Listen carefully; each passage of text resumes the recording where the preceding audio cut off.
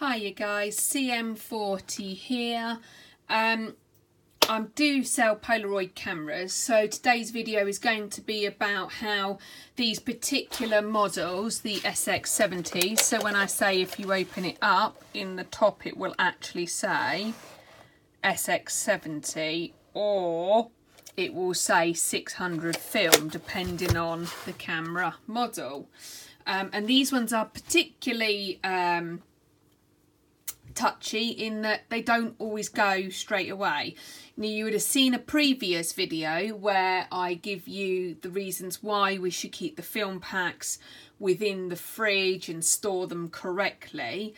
Well, this is what I call one of my testing packs, and as you can see it's got no film left, but it still has battery life because within this actual canister happens to be the battery.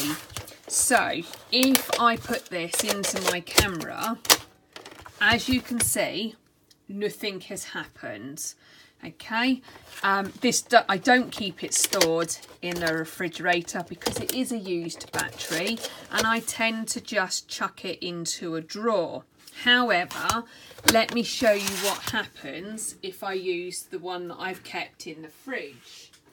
Now, the reasons why I keep this one in the fridge is because they are actually quite expensive to buy, and as previously discussed in another film, you must make sure that you do not freeze this, but you do keep it to a certain temperature within a refrigerated area. That means that it is at its best when you take it out. Okay, big writing, best stored refrigerated. So even if you're not going to use it for 6 months, stick it in your fridge, forget about it till you need it. It is the best practice to use on these films. Okay, so the theory is I'm going to put in this one here, which has been refrigerated, so it is actually quite cold to the touch, and that should fire this off. You know, I love Polaroid cameras. They're so predictable. And as you can see, the film has actually come out. It set it off. I'm not going to waste any more of that because I do use this pack for testing. But what I'm going to do now is put the old pack in that I do not keep in the fridge. And that should be enough to set it off now. Sometimes they just need a reactivation from that battery. There we go. And as you can see, that has worked.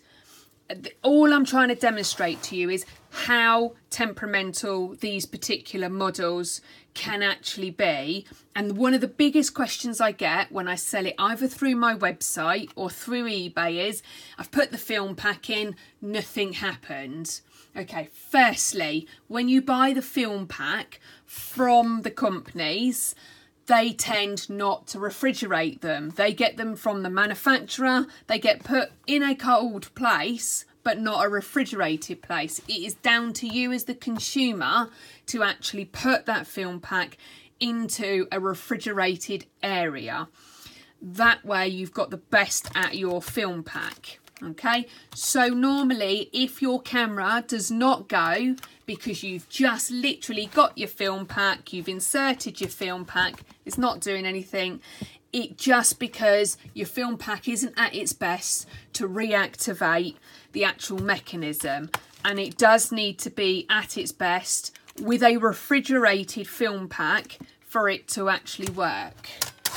As you can see now, because I've now reactivated it, it works seamlessly. Okay, so that's one of the biggest things that I get. So people, please, when you buy your film packs, please look at the film pack, make sure that you've got no damage. On this box here, there would be a metal sort of filmy seal, a very thin sheet of film on there to stop that being opened. If there's any problems with that box, that film pack invariably is not going to work. If you've got any holes and the air has got to your film pack, that starts the chain reaction off within these sheets.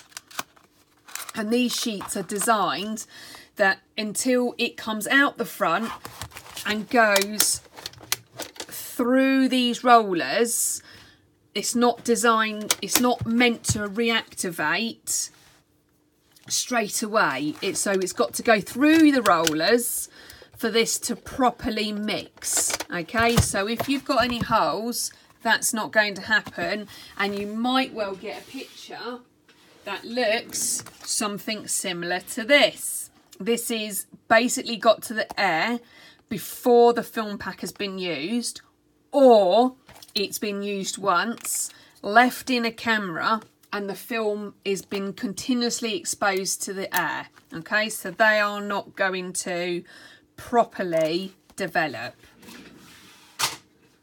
So best results in the fridge, keep it nice and refrigerated. If you use 3 and decide that actually I'm not going to use it again, do you know what? Simply take it out of this box, out of the camera.